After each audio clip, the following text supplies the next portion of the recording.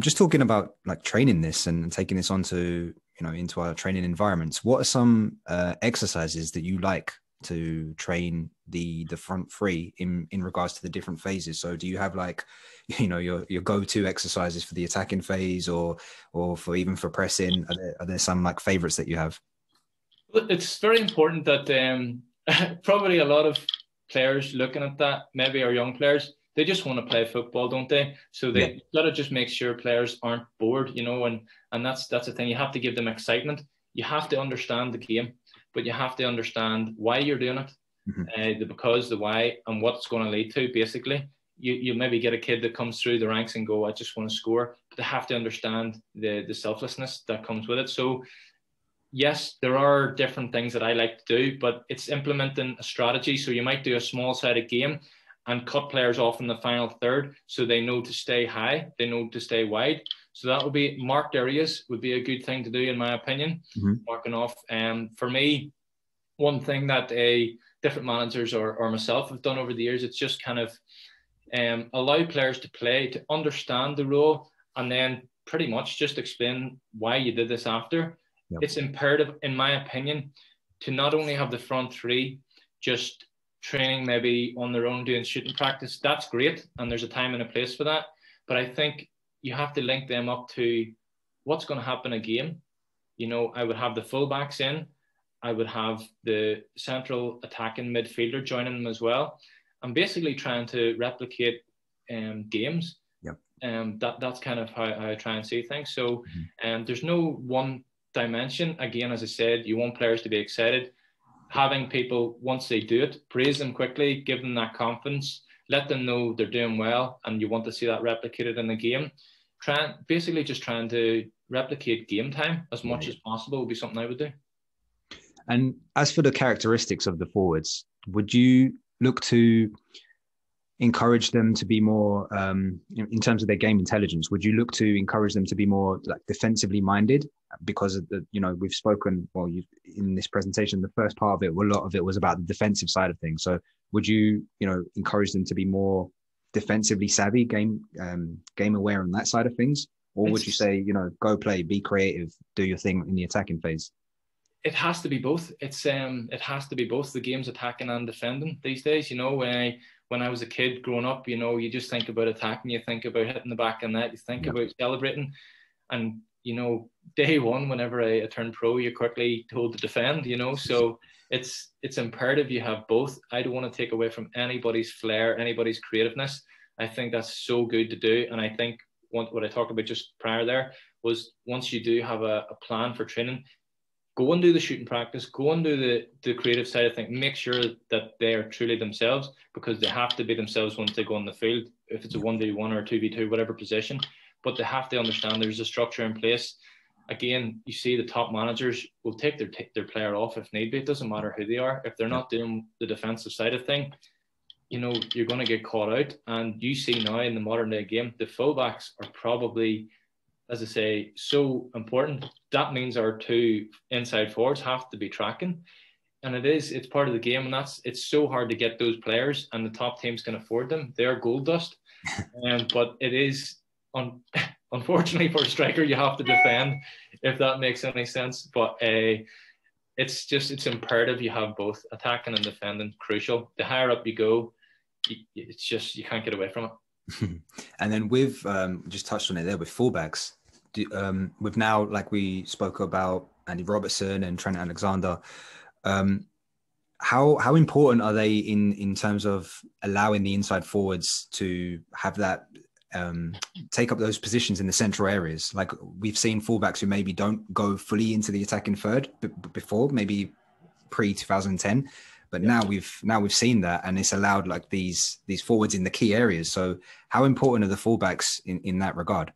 Yeah, definitely. And why I talk about the fullbacks is I'm trying to show that it's because of the front three, really, because of their intricate movements, that allows the rest of the team to get higher up the pitch and be more dominant, which creates more chances for the attacking front three.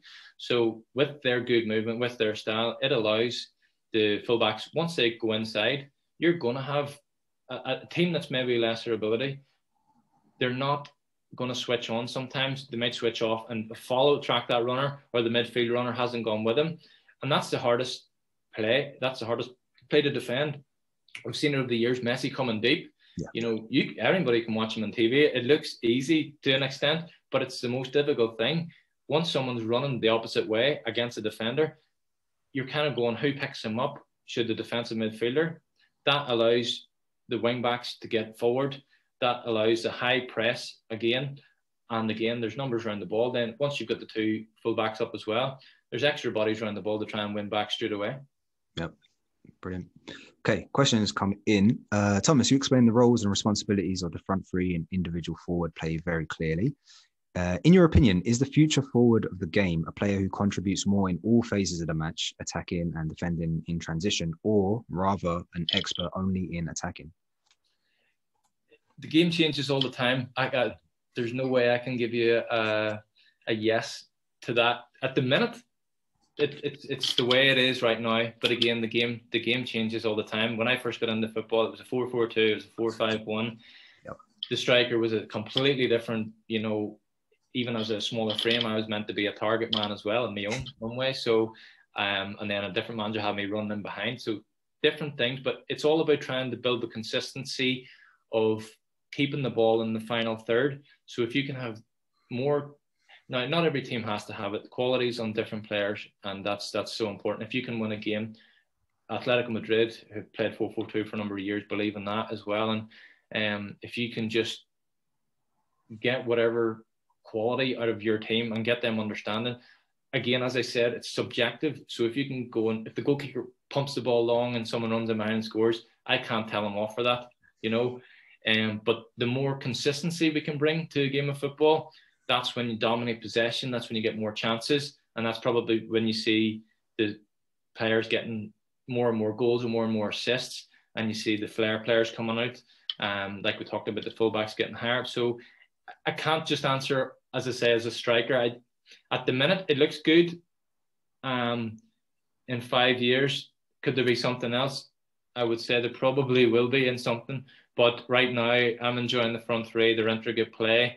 If you want to talk about maybe a team doing something different, Liverpool might have to come up with something different now just because of the way they are. I don't think it's so much to do with the front three. I think it's just the problems they've had over the season, the confidence low, but they might have to do something different with the forward line right now. But I'm excited to see what will happen, because at some point teams figure each other out. And right now, there's a new cumulus of players coming through. You know, Mbappe's shining now, Haaland's shining now. You've got one who's an inside forward predominantly who scores goals. You've another one who's just an out-and-out striker, but can, you know, run the channel as well. So it's exciting to see, but the game's always changing. So that's the best I can answer you. I think that's a good question to open up to everybody, is about Liverpool. Maybe if you were in Klopp's shoes, what might be something that you think about introducing into the training or into the team to get them out of the slump? Because you know, as we've been speaking, they've been excellent and consistent as well for the last few years, but now they need something different, it seems. So it'd be interesting to just open up to everybody what you guys would do. Thomas, what would you think to do? Yeah, definitely. It's a difficult one as well, because it's hard to criticize a team that's been so good for the last few years. It's hard to criticize a manager that's been so good and so good with the players, and you can see that. I really believe it's been a crazy year without having fans and stuff. That's definitely played into play. Again, touching on that. But then you do have the injuries. They're, you know, stricken with that. But they do have enough quality, in my opinion, to be beating quite a lot of teams, and then we're sitting pretty in the league. I think it's a big confidence thing, and players, strikers get confidence from scoring goals or winning games, and that's maybe underestimated in the game. You know, confidence of a player getting the arm around the shoulder, and Klopp's good at that. But in my opinion, it's just getting back to basics now. It's just trying to get the confidence back up. Probably keep training simple. Don't complicate things. They've been great for 3 or 4 years, you know, and dominant in every area. Maybe they're a little burnt out. Maybe they need 1 or 2 signings to freshen things up. Other teams have caught up with them. That's what happens in football. Again, you've the Liverpool people will be caught up with them a wee bit. You've Barcelona, who in my opinion dominated for 10 years. they're not the same team. Not to knock them, but it's just the way it goes with football. There's generations coming, and if they want to do something different, they might have to change their tactics up even for the game later. So it's just imperative that they keep believing in potentially how they play, or else they maybe just have to change one or two things up and go, all right, well, what's the best we can achieve this year? And then try and target that. Yeah, fair play. On the idea of false nines, and we spoke about Firmino at the start, what sort of characteristics, I'm guessing more like psychological characteristics, would you look for to make a good false nine if you're going to play with that in your front three? Yeah, I am a deep believer of, again, and Firmino's kind of fallen into that category. He doesn't score as much goals as people maybe want him to, but he's been pivotal in Liverpool's success, and without him, it's not the same. It just doesn't tick the same way. So you're talking about someone who's technical. You're talking about someone that has good vision, has good movement, good link-up play.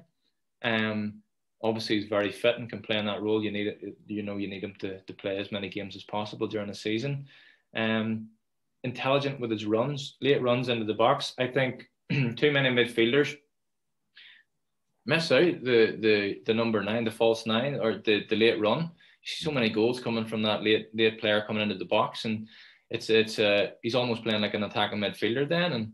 And you look, it's not the defender's fault. Maybe yes, the defender maybe should have called it, but it's more often than not, it's the midfielder not tracking back. So there's so many different qualities, but again, Brendan Rodgers missed out on maybe playing for Firmino in that false 9 when he was manager of Liverpool. I think he played him more as a wide player, and it didn't get the same out of him. But again, they had different players in their team as well, like Coutinho at the time as well. So it just shows you how one player can just fit a unique position and make a team just evolve. Maybe players thought whenever Coutinho left, they were maybe on the not downward spiral, but like lacking something. And they certainly, in many ways, Firmino stepped up, and he was absolutely pivotal in the success they've had. Definitely. Yeah. It's funny how, you mentioned Rodgers. He actually had Firmino, didn't he? Brought him over, but it's not until he found his position in that false 9, really, that we've seen him as he's almost made that position his own, really, in recent years. Totally. And I think teams are now trying to see that. Man City, probably as well. You've players, I wouldn't say they're maybe as false 9 as Firmino. He's probably the most renowned false 9 there is, but players can play in that role. Aguero can come short. He's technically gifted, but his first thought's probably scoring a goal, whereas Firmino isn't. Yeah. But again, they have such a good team. They've their characteristics. They press well as well. And I'd say over the last few years, it's been between probably Man City and especially Man City now and Liverpool, who dominated with the false 9s, if you like. Yeah, definitely. Yeah.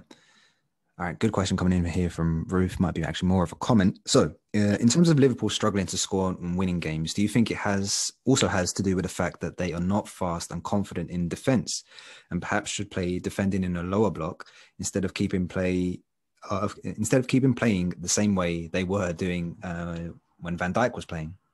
Yeah, no, brilliant question, and I agree. I fully agree with you. That's why I've illustrated some of these, and I've kept it on the end. Playing out from the back is crucial these days, and not everybody can do it. I don't believe the players that they brought in my opinion, are good enough. Liverpool signed them and believed in them, but it's a big task to come from, having a 80, 90 million pound world signing in Van Dijk to someone else. And there's a lot of pressure on that. I probably, in my opinion, would have kept Fabinho and Henderson. Yes, it weakens the midfield, but the players that have been there know it and can play there from time to time. I would have kept that. I do think they need to change things. They probably tried to play their way too much, the same, and it's just different. That's why when I say one player, like Firmino moving into that position, makes a world of difference to the team. So you can imagine what that must be like for the opposition running at, albeit a weaker centre half. It gives them more hope. Trust in players is key as well. Yeah. And having the confidence in players and confidence in their team, knowing when they're going to pass, knowing if they can. They've probably worked on things in training. Maybe certain things didn't go well, and it's just maybe giving the front three for, if you like, the little bit of concentration or the mindset of, oh, this isn't going to come to me potentially. But yeah, great question. I think it's great to try playing out from the back and believe in what you're doing, but if they're going to restamp their authority on things, I think they need to maybe change a few things up and tweak their system. And right now, it's not working for them. Yeah, fair point. Okay, I had a comment or question. So, Haaland, he's not a false nine, but he's flying right now, right? So he's more of your traditional, almost 90s type of forward. Yeah. What if you had to? You probably lean on the side of the false nine, but if you had to argue for the case of the Haaland type of player, the traditional number 9. What would that case be? What are some like arguments for having that player as your 9 instead of a false 9? I don't want to say he's if you want to say he's a false 9, he would be the perfect false 9 because he can do both. I think he's that good. Okay. I think he can do both. I think his link-up play is exceptional, but he's out and out. I think he is a wonderful, wonderful player. I think he's going to dominate. Between him and Mbappe over the number of years, I think there's going to be that's going to be a good race to see who gets goals and plays like that. But whenever I touch on false 9, he's not a false 9 in terms of like that. He doesn't try and just sit in the hole. He's a goal scorer, but I believe he can play and operate any of the front three. He's that good. I watched him last night and he was exceptional. His power, his pace. He just wants to score. He just looks like that kid on the playground that just wants to go and score. Whenever bullies all the younger kids. Yeah, but as I said, false 9 in terms of if he drops deep, he's got Sancho, he's got someone on the outside, or Royce as well, who can make those inner channel runs. But a lot of his play is staying centrally and trying to make those runs in between the defenders. And he's so powerful at it. His timing and his movement is exceptional. Again, I can't big him up enough, but he's the perfect number 9 these days, I think, in my opinion. But he's got the attributes. Again, it's a big statement, but I think he's got something of each of the top players over the last number of years. Brilliant. Yeah. My question was on like the differences between. So he's like your number 9. You're like almost your poacher. Whereas someone like Foden or Firmino or Messi back in the day is more of your false 9. Yeah. So what would be the arguments for choosing like a traditional poacher like a Haaland or Aguero versus your false 9? What are kind of some of the considerations we as coaches must make if we had the choice of those two type of players in our team? Okay, so I would at the minute, once a team's winning and scoring goals, you don't really want to change from that. So that's a big thing. So it becomes tricky whenever you lose a game. That's whenever you have to make big decisions. But whenever the team's winning, if it's not broke, don't fix it is kind of like a thumb rule that players and coaches like to use. But again, we all know that's not going to happen forever. But for me, for example, Haaland playing in a front 3, you just know he's going to create chances himself and score goals more so than the false 9 probably because he's looking to assist. Yep. And I do believe there's goals from the wide players as well in the typical front 3 roles these days. So for me, I would have a Firmino poacher style, probably more so than the front 3. But what I've spoken about is predominantly what teams are doing these days, trying to create that false 9. But I just think a player that good, in my opinion, I'm putting him in starting. He's the first name on the team sheet every week because he's probably the first one that's going to score and the last one to score. Yeah. I think he worries defenders probably more so because no defender wants to be running towards their own goal. That's a key strength of a forward. But the consistency of a false 9 to dominate possession, and it's an argument for everybody, it really is, and again, because it's so subjective, do you want that consistency of being able to keep the ball in the final third, or do you want to potentially go with a goal scorer?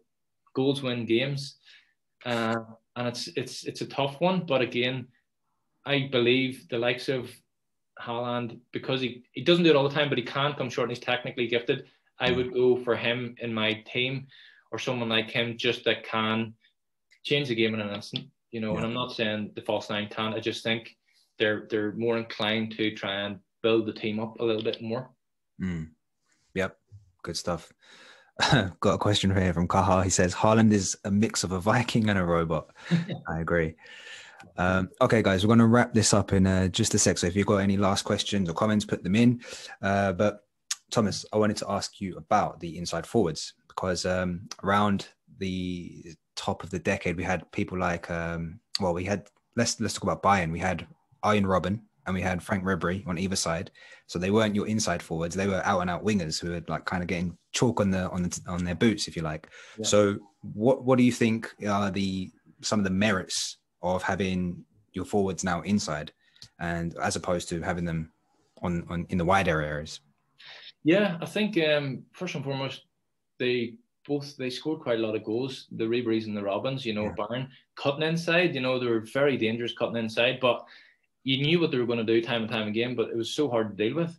But they had that ability, and you don't really see it as much. Again, it would become from the fullbacks. Players like that getting to the byline and then chopping and bringing other players into the ball, or maybe crossing the ball in. I think crossing of the ball has definitely come out of the game slightly more, unless it's the fullbacks. I don't think the wingers do it as much. I think they're more inclined to keep linking the play up and try and look for the goals. I love the era of Robben and Ribery playing where they could kind of do both, and I miss that probably from football. Last night, as I touched on earlier, Juventus were crossing the ball in time and time again from Cuadrado, looking for the front three, because the front three had to change the rules up slightly. But I'd love to see more and more players getting to the byline. But again, these players can do it. I just think they're more inclined, the inside forward, to try and bring their fullbacks more into play, create an overload. The percentage rates are there that they can actually win the ball back higher up the pitch. Then it maybe creates the opposition to go long, and then it's just a recycle of play. So there's an argument for both. Yeah. I do miss one side. It's outstanding football, but again, that could come back. Right now, this seems to be the way the football is being played. It's successful, but then you're going to see something else probably in a few years. Yep. Just have to watch and see. All right, guys. Thank you so much for tuning in from wherever you are, whatever you've been doing today. You made some time, so we appreciate that.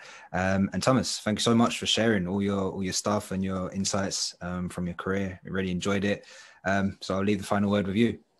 Absolutely. No, thanks for having me. Appreciate it, and hope that helps with some of the coaches. And best of luck to you all. Perfect. All right.